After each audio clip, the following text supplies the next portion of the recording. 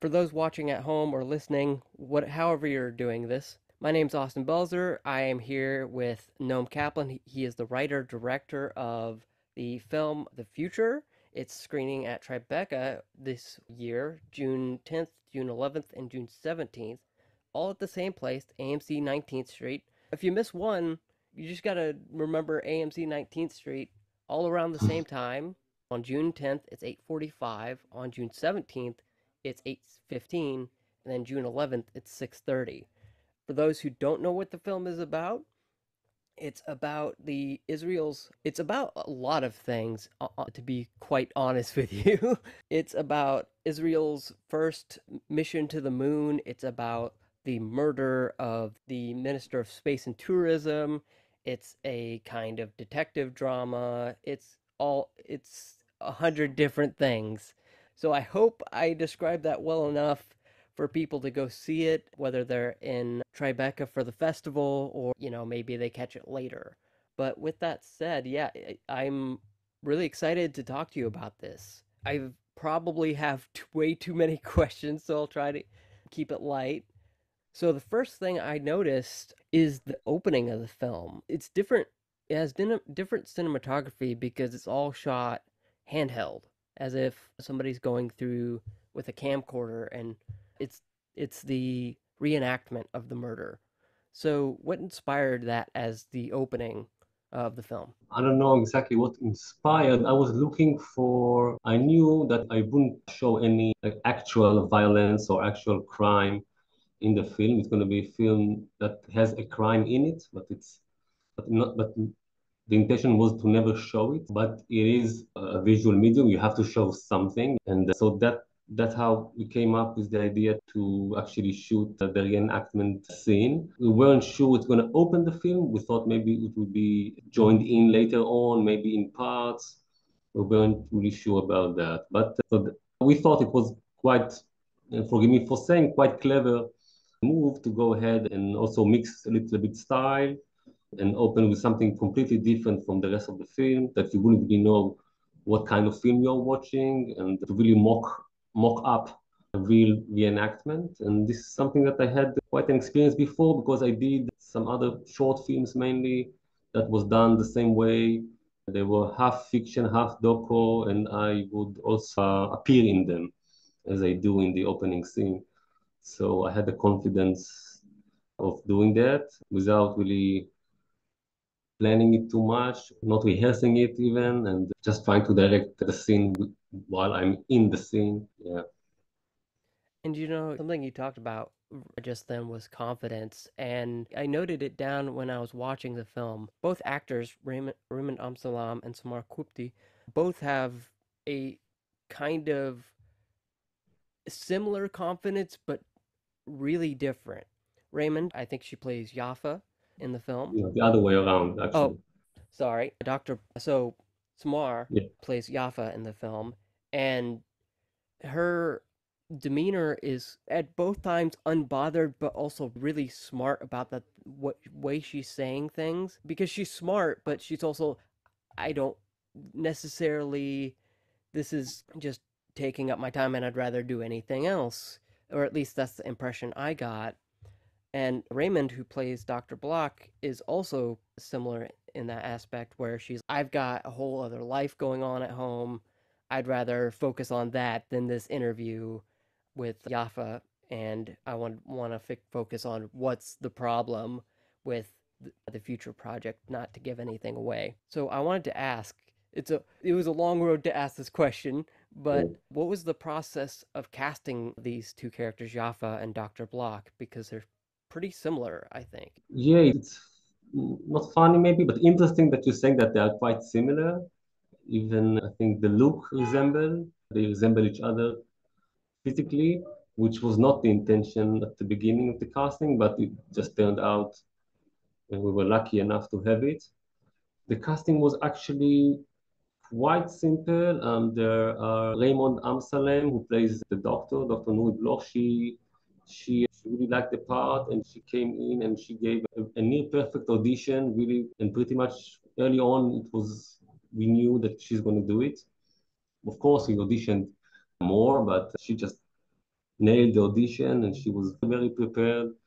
It was the best audition I've ever seen. I haven't seen that many, but it was really perfect. And Wissama Kopti, who plays Jafar, there aren't a lot of Israeli-Palestinian actresses in the right age, not that many. And she was by far the best. And what impressed me the most is that she came into the audition limping, actually using a crutch. She had a crutch because she hurt her leg a day or 2 days before, I don't know. And I was keep looking at the crutch. She came in doing to do the audition with a crutch, and I thought to myself, this is a killer. This is someone who would go get her and achieve her. She would kill for that audition, for this audition. And so she could have killed in the real life in the role that she has to play, and that sealed it for me. And she's a very good actress, but that's regardless, because everybody's good at some points. You're looking for something else, something extra, something special. Yeah, they were both very confident in the roles. They felt close to them, close enough, and we were quite lucky actually to get them both. A lot of the film relies on just them in a room talking to each other. So I think, and also as a sort of vessel for portraying sides of the Israeli Palestinian conflict. And I want to dig a little deeper into that, actually. I think the film walks this line between trying to find criticisms with both conflicts, but also sympathy. So I want to dig into how did you balance the line of trying to find the sympathy and criticism in both sides of the discussion in that room. This is something that I'm always looking for. I'm a political person and I'm a political writer and director, of course. I'm committed to this, but I also like people a lot. Okay. And I always think that in order to really appeal to people, you need to present people, complete people with weaknesses, with other stuff that's going on. Even though you are a very political person, you're also hungry sometimes, or you need a cigarette break, or you think you're ugly, or you want to dye your hair, or you think of having a baby, or you want to really talk to your mother. And in life, we have these things are in the wind, they are in your head all the time. And so this is how I try to balance, let's say, the heavy issues of the Israeli-Palestinian conflict, which most of us know about it and heard of and seen for many years and in many films and books and on TV, etc. And try to find a fresh angle in order to present this subject matter in a direct matter, but also original matter and personal. Yeah, and you talk about a lot of things going on. Her mom's birthday, someone thinking they're ugly. Something I mentioned at the top was beyond all of this, the future project, the assassination, there's also a countdown to the first Israeli's first moon mission, I think. I think it's the moon mission, right? Yeah, it's the first manned moon mission. And There was another mission just 2 or 3 years ago, but it wasn't manned and it wasn't really Israeli. It was based on Israeli technology. But yeah, I just wanted to ask why why use that as a backdrop? I'm just curious. it's a good question, and it's something that was added to the script quite late in the process. When I say late, I'd say a year before we start shooting, and it was, I think, the last feature that was compiled into this script, another storyline. And I tried to, it came from something I read about and something that I was dealing with is that we try so much to go to the moon and maybe we can go to the moon, but the closer we get to the moon, the further we get from ourselves. That was the motto. Okay. Okay, and I was trying to incorporate this ease of technology. Okay, with technology, it's easy to achieve all these kind of things, including the sophisticated algorithm that's supposed to prevent terrorists, etc. But then the simple stuff, not very simple, but the interpersonal stuff, and the Israeli-Palestinian conflict and other conflicts, they are hard to solve and we are avoiding them. So I use that allegory, and also it's part of the Israeli hubris that we think that we are very smart and we can solve everything and we can put a man on the moon, but we cannot make peace with our neighbors. That, that's why I put this line into, and the countdown, the 30 days is actually parallel to the woman's cycle, the pregnancy cycle, all that, and also technically, let's say, it gives the film a time frame, like a solid time frame of a countdown, and something that I think it's important for audience to know where they are in the film, but not in a very, try not to be very simplistic about it, quite sophisticated or elegant, at least try to. First, I want to say if that isn't the tagline for the movie, The closer further, we get to the moon, the further we stray from ourselves. yeah, if that isn't a tagline, I'm gonna make that the unofficial tagline for the movie. Actually, it Uh, was a tagline sometimes, but we dropped it, I think. but yeah, I do think the time frame does work as a narrative framing. And I want to talk about something really small that you did in the movie that kind of interested me. You talk about a lot the purpose of a name in this movie. So I just want to ask, from somebody who gets way too nerdy about this stuff, what why was it so important to have a conversation about names in the film, or was it just something else or that you were just really into? Another very good question, and I'm happy for it. The thing with names, I have an obsession with names, and I had my wife and I, we had a hard time picking a name for our second born, not the firstborn. The firstborn is actually named after a tree, just like many other Israeli names, and it's also in the film. But I didn't really think about it until a film made. Before that, it was called Manpower, and it was dealing with the migrant workers. The backdrop is migrant workers in Tel Aviv, and I was working with non-actors. And this African actor, one of the main characters, he asked me my name, and I said my name. He said, what tree is it? What is the name? What kind of plant or tree is your name? And I said, my name means something else. He said, it's impossible. All the Israeli names, they mean they are either plants or trees. And for some reason, it got stuck with me for 10 years, this obsession with names. And so this is one thing.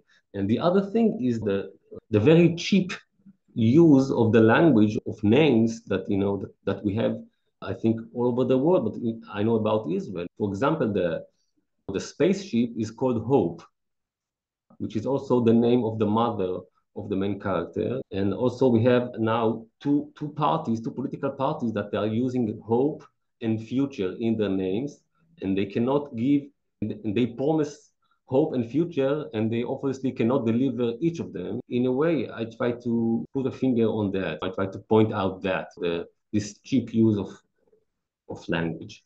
And on the third hand, if you have a third hand, also the Israeli-Palestinian conflict is also about the land and the trees and the plants that are on the land, and which of them is Palestinian and which of them is Israeli, which is stolen, which is borrowed. So it's another angle on that. Yeah, and I think it's a super interesting, even just as a side kind of thing that you could blink, not even blink and you miss it, but just as a kind of side conversation after the film to talk about names and you talk about land and I don't want to talk about that. That'll be spoilers, but yeah, it's a super fascinating conversation about it. And you have an interesting character. I don't remember her name, and I don't know if how much you want to get into spoilers, given that only a handful of people have seen it. But I, the surrogacy character, Yeah. she's interesting, and and I how did you develop that character as someone out almost outside of everything that's happening in that guest house? I'm assuming that's a guest house where they're having It's that like interview. it's like a home study or a home clinic or something like that. Well, that character came out, it's also quite late addition to the script. Was up until that character came up, this whole notion of having a child was kind of introvert, kind of in its head or wishes. But then you had to materialize that, you had to visualize that. So here came this character that she just wants to give, and she is a very easygoing person, a very nice person. Everything goes smooth for her, and she's perfect. She can run a marathon. She can have three kids. She can do everything. And unlike the main character, she's a really strong antagonist or an opposite character. Everything is very easy and and very flowy for her. So yeah, so I thought it would be interesting and also a little bit funny to contrast Nuri's character, which is very severe, with this kind of easygoing, smart person who just wants to give. And I think you're not really sure up until the end why is she doing her motives are. I think they are not very clear, maybe up until the very end, which is something that I like. It's she's a riddle, very joyful and nice to look at, kind of riddle, and the role is very well, I think, executed by Zowski, an actor, a model turned actress now. She's an up and coming actress. Yeah, and everything you said, I got. In fact, I don't know if you are familiar with this anecdote, but she reminded me of a California Valley girl kind of person. Yeah, Especially yeah. there's a shot of like a cliffside where you're just looking at all these cliffs. I'm like, if you didn't say it was in Israel, I could have been like, this could have been California because it could have. I think the best narratives work regardless of place, but I do want people to see this movie. Like I said earlier, June 10th, 11th, and 17th at AMC 19th Street. And then one last question. I'm going to ask you something I'm going to ask all my Tribeca interviewees. Yeah. Boilerplate question, but I always ask during Tribeca for anyone I interview, what are your hopes for this film, for people seeing this film during Tribeca? What are your hopes coming out of Tribeca? I hope people will get the film the way you got it. Pay attention. It's very interesting for me how this film, which is very Israeli, I might say, in the subject matter, also universal, but first and foremost, it's a political Israeli film shot on location in Israel. I'm really surprised to see how far this film can travel, and I'm so surprised it's even in Tribeca and in New York. I'm so surprised and happy about that, and then I really hope people will get the film, will get what I'm talking about, and appreciate it, make them think, not only feel but also think, about the future. Ooh, that's a good note to end it on. But again, June 10th, June 11th, June 17th, all at AMC 19th Street. Go check it out. Noam, thank you so much for joining us. Thank you very much, Austin.